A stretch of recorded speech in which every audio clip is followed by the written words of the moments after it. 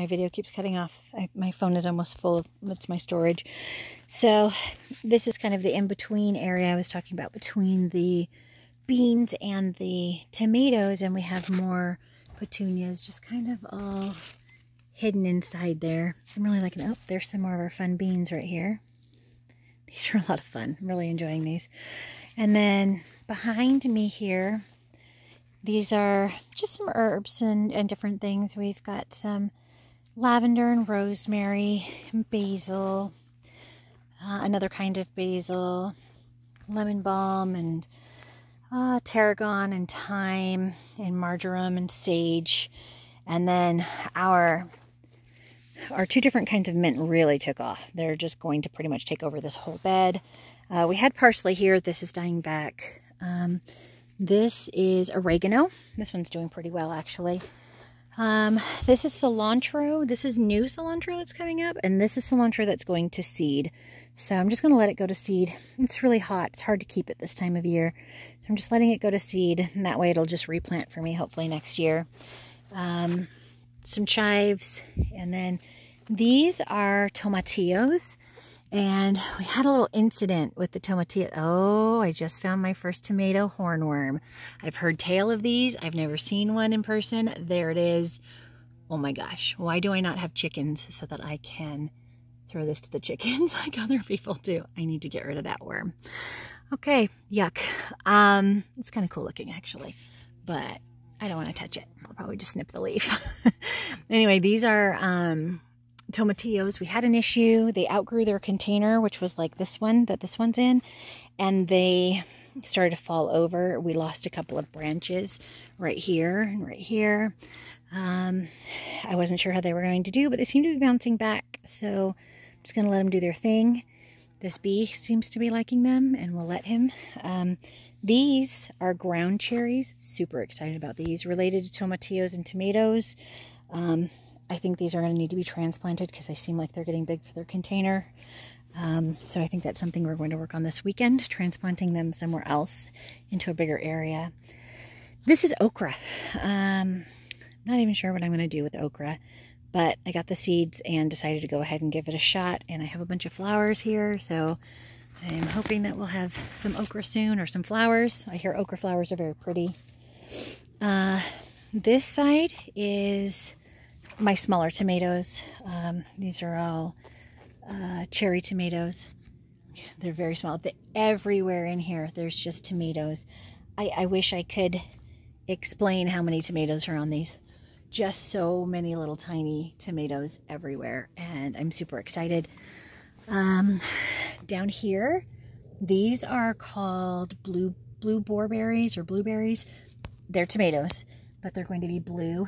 As you can see, they're starting to ripen. We should have these in a few days. They seem like they should be pretty ready soon. So those will be the first cherry tomatoes that'll become ripe this year, so I'm excited about those. In front of these tomatoes, I did a ton of basil, and it is definitely growing and thriving, and I keep cutting it, and no matter how much I cut, it seems to just get bigger. So that's fun. Then over here, I already showed you the cucumbers. This is a bad day. This is kale. It has been taken over by some kind of caterpillar that has really just eaten the nonsense out of it. It looks like lace. And I'm letting it. We don't even like kale. I planted it because I got some free seeds with an order. Thought I would try it. It grew really pretty. Thought about eating it. Still don't like it. Then I noticed that there were caterpillars, and I figured, you know what? Let the caterpillars feast on that to keep them away from other things. That's fine. It's coming out anyway. This is where broccoli will grow, so I'll be pulling this out in a couple of days, since it was, well, obviously terrorized by the pests, and starting anew with some broccoli here because we actually like broccoli. This guy is a sunflower. He hasn't even begun to flower yet.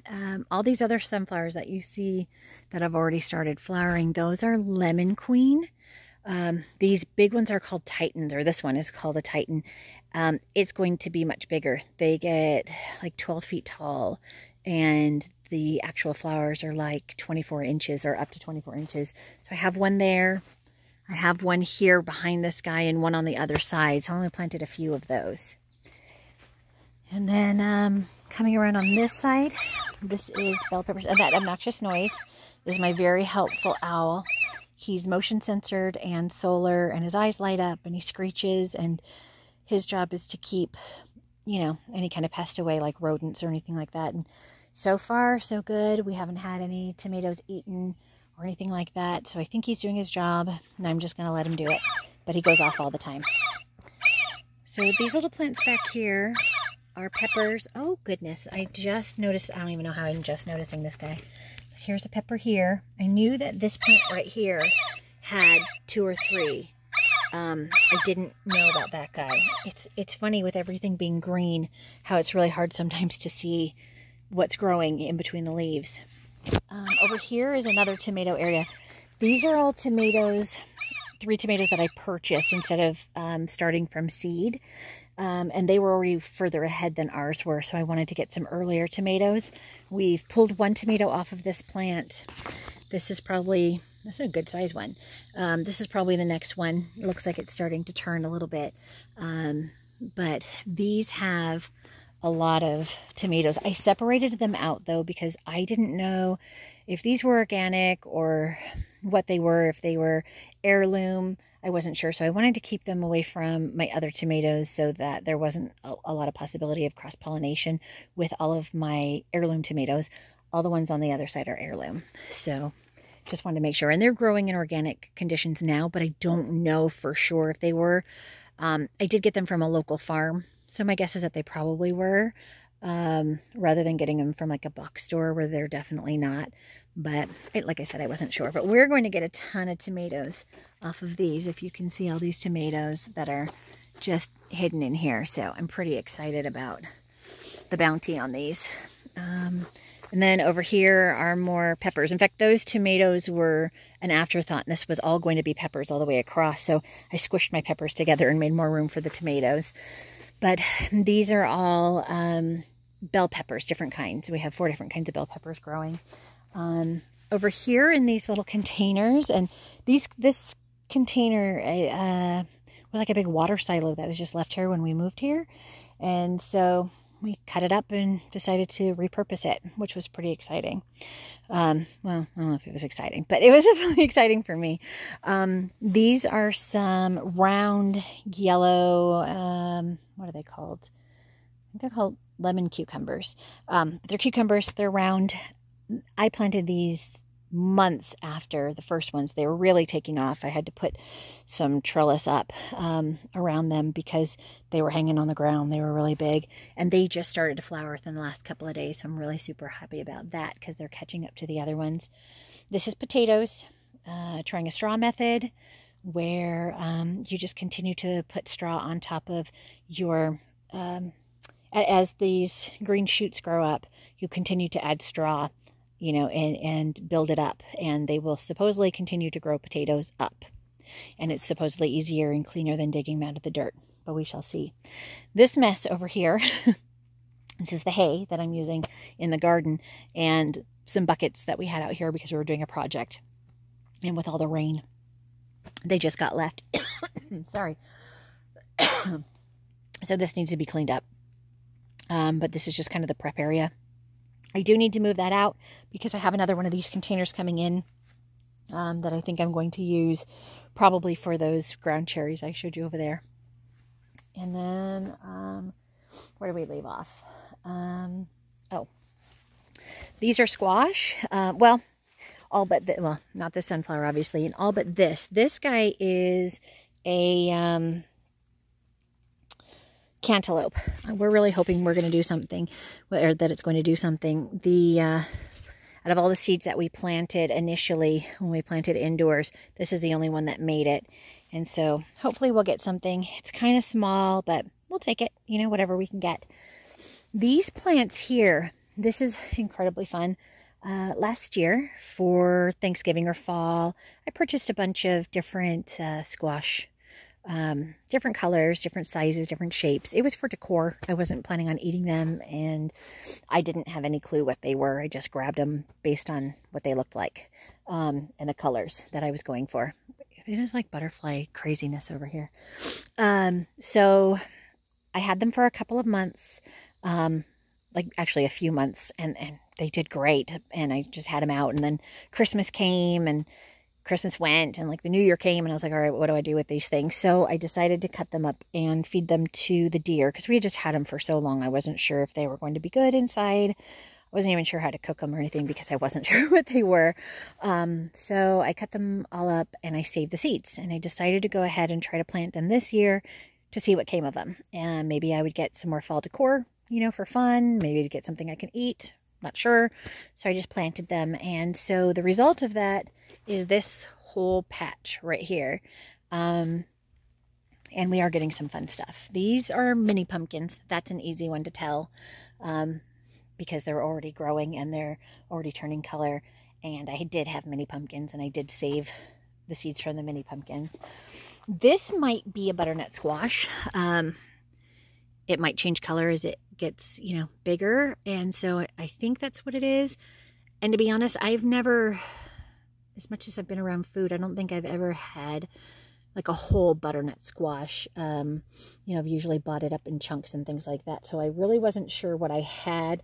But looking back at what I think it was, and trying to remember when I was Googling them before, I'm thinking butternut squash is a good option.